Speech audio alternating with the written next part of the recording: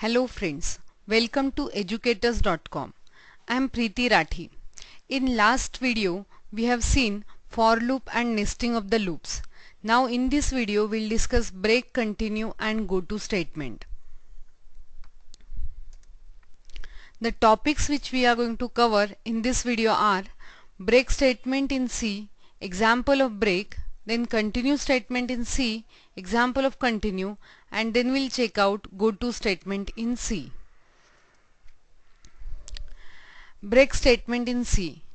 Now most of the time we come across such a situation when we want to come out of the loop immediately without waiting for completion of the loop. So the keyword break allows us to do this. When break is encountered inside any loop, control automatically passes to the first statement after the loop. Whenever break is executed, it will come out of the loop and the first statement after loop will be executed. Now again break can be used to come out of switch also. That we have already seen. Now this is one of the example for break statement. Here we want to find out whether the given number is prime or not. So here we are asking for the number, reading the number using scanf. Then we are starting I as a 2 and then we are checking this condition till I is less than or equal to the actual number minus 1. But inside loop we are checking that if we divide this number by I and the remainder is 0, then in that case we can conclude that this number is not a prime and we don't need to go for the other iterations. So as soon as we found that this number has become divisible by some other number, we can execute break which will make the control to jump directly out of the while loop. And here we'll check that if I and num are equal, then only we'll say it is a prime number.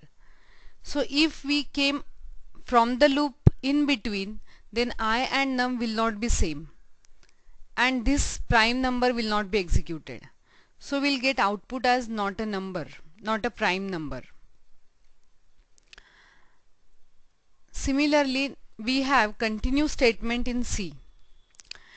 Now in some programming situation we want to take the control to the beginning of the loop bypassing the statement inside the loop which have not yet been executed. Means in a particular scenario we want to skip few of the statement and again go back to the next iteration of the loop. Then we can use continue statement. When continue is encountered inside any loop, control automatically passes to the beginning of the loop and starts with the next iteration of the loop. Now in this example we have nesting of the for loop. Then we are checking that if I and j are same, then we want the numbers should not be displayed. So we are executing continue. Means it will make it to go back to the next iteration of same loop. So in this case we will get the output of I and j, but whenever they become same, that output will not be printed. So continue makes the control to go to the start of the loop to the next iteration of the loop by skipping the statement after continue. Now next we have go to statement. Go to statement is used to jump to a particular statement labeled by the statement given in go to. Means on a particular condition we want to skip few of the statement and directly jump to some label, then we can use go to statement. As in this example we are reading some number into goals. If goals are less than or equal to 5, then directly we are jumping to this label by skipping these three statements. Now go to can be used again if we want to come out of the nested loop, because as we have seen, if I use break in a loop, then we can break only the current loop in which break is executed. But if I have 2 or 3 loops nested and on a particular scenario I want to come out of all the loops, then we can use go to. Now we'll check out this programmatically. Now in this example again we have included stdio.h and conio.h. Then main method is our entry point. Now here I'll declare some variable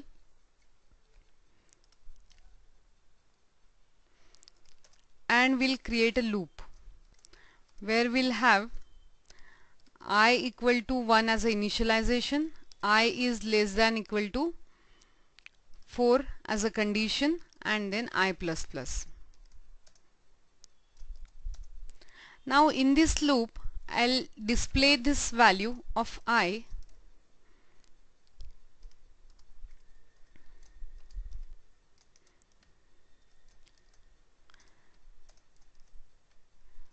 but if I's value is 3 then we don't want to display it, or if I's value is 3 then we will come out of the loop. So we can have if I is equal to 3 then we want break. So as we have discussed, break will make it to come out of the loop, and if I'll provide some statement at this level that is out of the loop or something,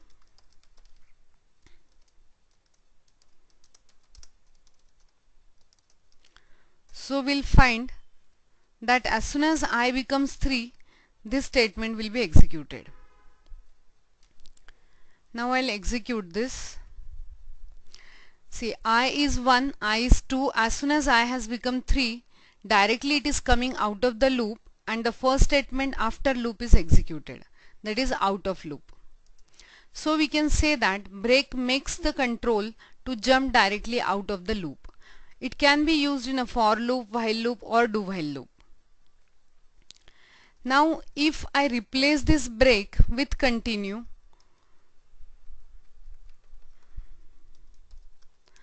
then as we have discussed, continue makes it to go back to the next iteration of the loop by skipping the statement provided after continue. So what we expect, first I will be 1, then it will become 2. As soon as it becomes 3, next iteration will be executed. So it will not break all the loop and come out, but it will go to the next iteration. So I is 1, I is 2. As soon as I is becoming 3, it's skipping the loop, skipping the body which is provided after continue statement and directly going to the next iteration of the same loop, and it is continuing with that. So I equal to 4 is still displayed. So we can say that if I'll give break, control comes out of the loop, that is first statement after the loop will be executed. If I execute continue, it makes it to continue with the next iteration of the loop, bypassing the statement which is provided after continue. Now we will check out the example which we have seen for prime number.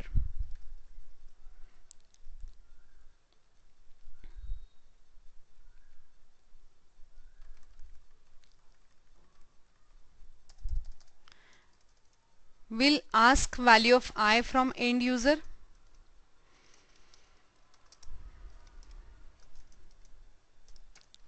Then we'll read it.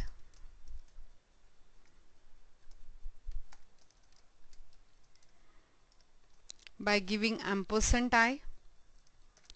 Now we'll create one number. We'll declare one number here, that is a counter. Suppose C. And I'll make this C as 2 because we want to divide, we want to start the division from 2, not from 1. Then we will have while loop. This C is less than I. So till it is less we want to go on dividing. As soon as it becomes equals, then obviously it will be divisible, so will come out of the loop.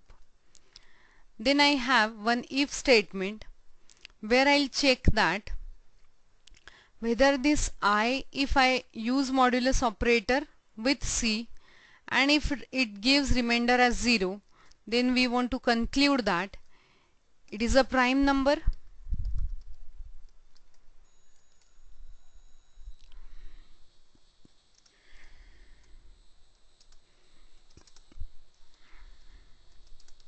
prime number.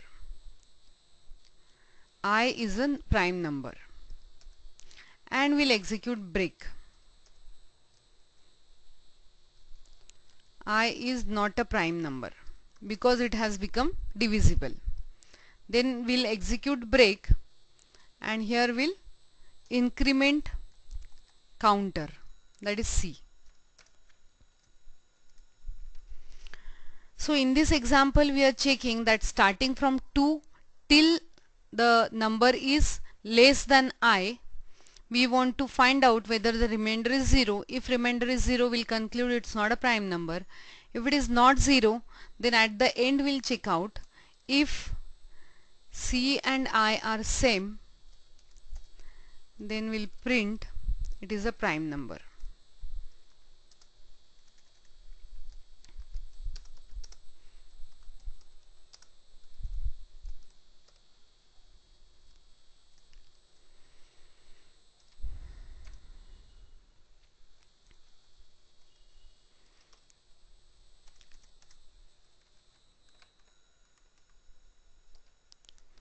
Now we'll execute this. If I'll give 4, I'm getting it's not a prime number. If I'll give 3, I'm getting 3 is a prime number. So this way we can use break to come out of the loop on a particular scenario without waiting for completion of the loop. Then we can use break. Now similarly,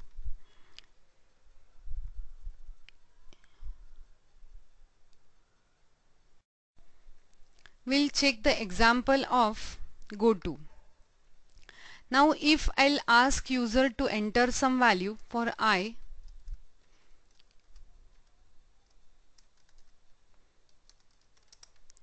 enter val, then we'll read it.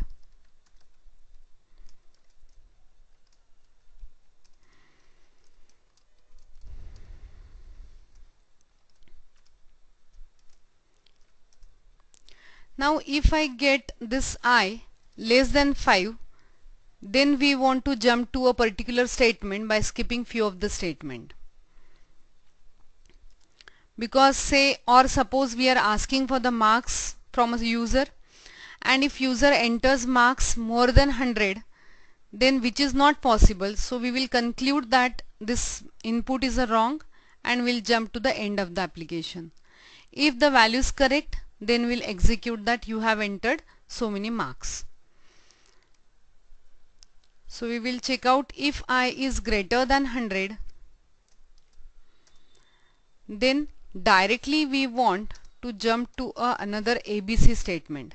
Here ABC is a label which we will provide in our application itself, so that as soon as the condition matches, it will directly jump to ABC label.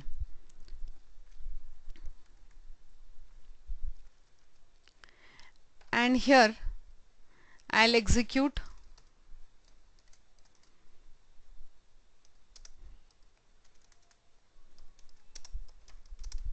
you got marks equal to %d, which is present in I variable.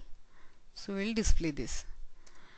So now if the marks given are less than 100 or equal to 100, we will get you got marks and the value. But if it is not, then directly it will come to ABC. And after ABC, any executable statement is fine. I can even just keep get ch. If we want to find out that it is at the end, so I'll just put one statement as end.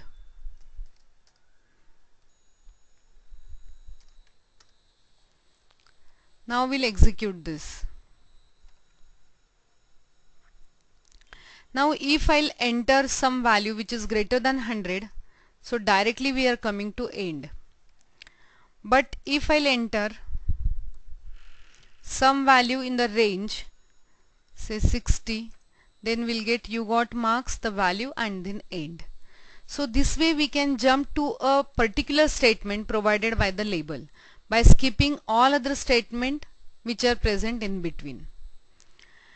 Now sometime if we'll go for nesting of the loops, and if on a particular condition we want to come out of the all loops, then break cannot support that, because as we have seen, break will make the control to come out of the current loop in which we are executing break.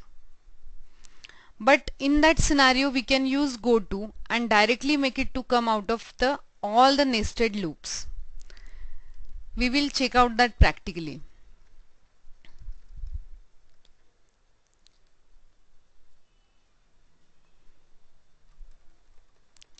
Suppose I have nesting of the loop. Say I'll go for two variables I and j.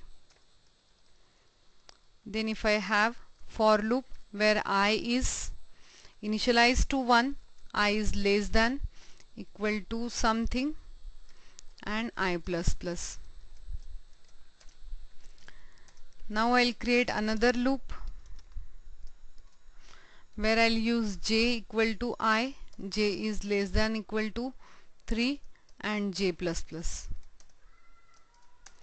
Now here I am going to print the value of both I and j.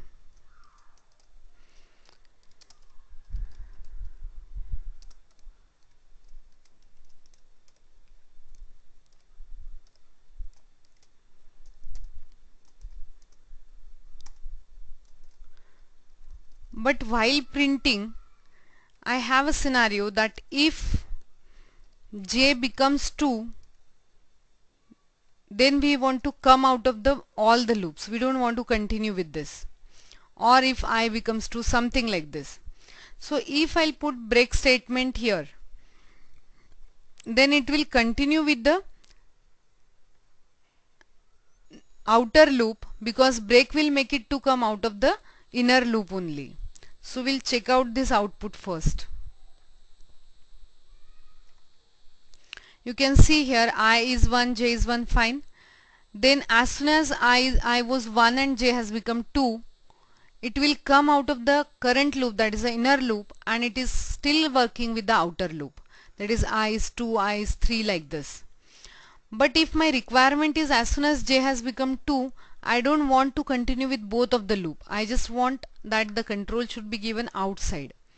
So I can label here as a ABC. It can be any ABC, XYZ, anything, and then I'll say go to ABC. So in this case, both loops, it is coming out of the both loops. As soon as j has become 2, it's not continuing with the next iteration of outer loop as well. So in this scenario, again we can use goto.